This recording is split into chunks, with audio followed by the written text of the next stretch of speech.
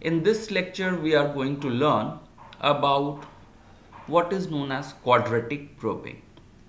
So it's again a strategy for collision resolution in hashing or a hash table.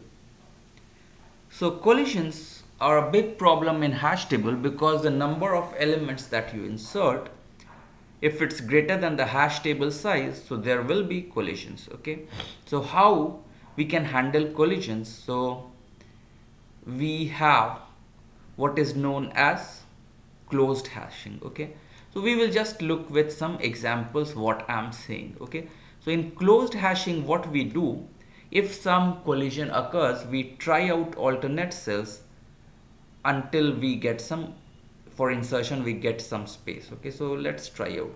So what are those alternate cells, how we try? So initially we just said that we have a hash function and hash of x wherever we get. Okay, so this cell will be where I will put that element. Okay, hash of x. But what happens if some element is already there at the cell number hash of x? In that case, we will try out another cell. Okay, so let's look here. So this is the hash table. Okay, this is our hash table, and we have some, initially we used hash of x is x mod of 10, and so we said that okay, if we have numbers 3, 5, 13 and 24, 33, what will happen here is that 3 will come here, then your 13 will also get hashed here with this hash function x mod 10, and 33 will add here. So if we used kind of open hashing, okay, so we would make it here a linked list, so 3, 13 and 33. So that was open hashing, but this we saw that it required some extra data structure, that was linked list, so we did not prefer that. Okay, so what we do is that we now have closed hashing. Okay, so this closed hashing, it means that in fact you see, so 5 comes here and 24 comes here, so this has only 5 elements we inserted, we have 10 cells. Okay, and still lot of them are empty. So the closed hashing basically says that okay, keep on hashing, okay, till we find some alternate cells. So if I have 3 here already, and when 13 comes, so I will not insert it here. Okay, I will try to put it at some alternate location. And what will be that alternate location? So it will be given by that hix will be hash of x plus some function. This is the closed hashing system. And here what you do, so if we tried out fi is a function. Okay, and we are now using quadratic probing. So for quadratic probing, we try to probe where is the next empty cell where I can put it. So f of I is equal to I square. So hence your hix becomes hash of x plus I square.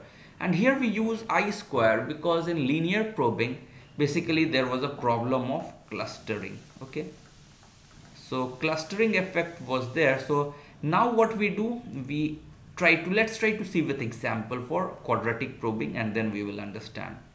So how should I remove these? So let's delete a few things from here from the table, and now let's see how we write. So this color I will choose, so it will not write properly. Red is fine.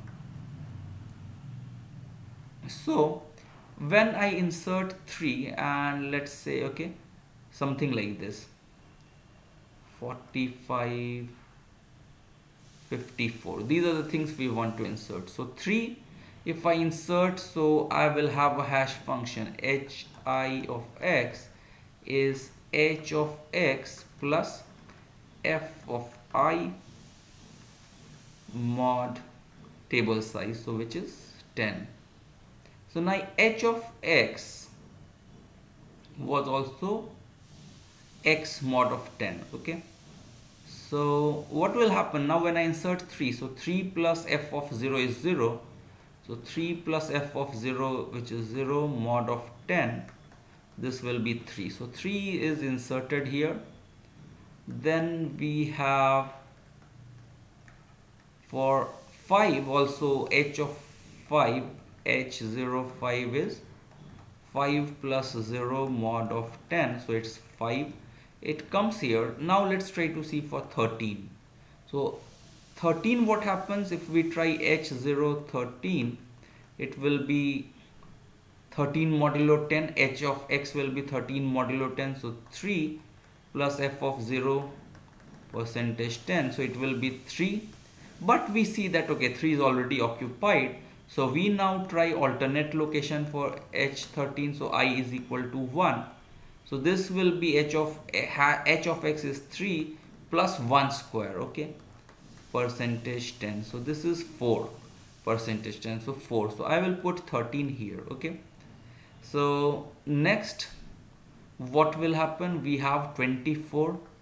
So 24, h0 of 24 will be 4 plus 0 modulo 10, so it is 4, but 4 is already occupied now. So h1 of 24 will be 4 plus 1 square, so 5 modulo 10, so 5 is also occupied, so another collision. So h2 of 24 is, so 24 modulo 10, 4 plus 2 square, okay, percentage 10. So 4 plus 4, 8 modulo 10, so it will come here. So 24 will come here. Then what will happen, your 33. So 33 modulo 10 h0, what will happen here, h033 will be 3 plus 0 modulo 10, so it's 3, but 3 there is a collision.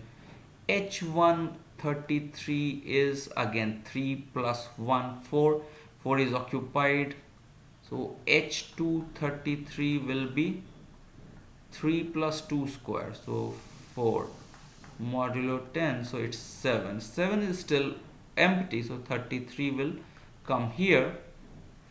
Then you have to do 33 is done, h45, okay. So 45, h0 of 45 is 45 modulo 10, so 5 plus 0, so 5 will be the first place, it's already occupied. h1 45 is 5 plus 1 square modulo 10, so 6, and it will come here. So now you can see that there is not a clustering effect, because it's adding 1 square, 2 square, 3 square, 4 square kind of thing, and it's better than your linear probing, okay. Because in linear probing we were just with wraparound, we were finding which is the next empty cell, we keep it there. So it was basically at 3, if we put 33, then it will occupy the next cell, 43 will occupy next cell with 2 collisions and so on, okay. So it was not that good. So but quadratic probing makes lot of holes and it fills the hash table, so there will be lesser collisions, okay. So this is the quadratic probing. I hope you understand this. So thanks a lot.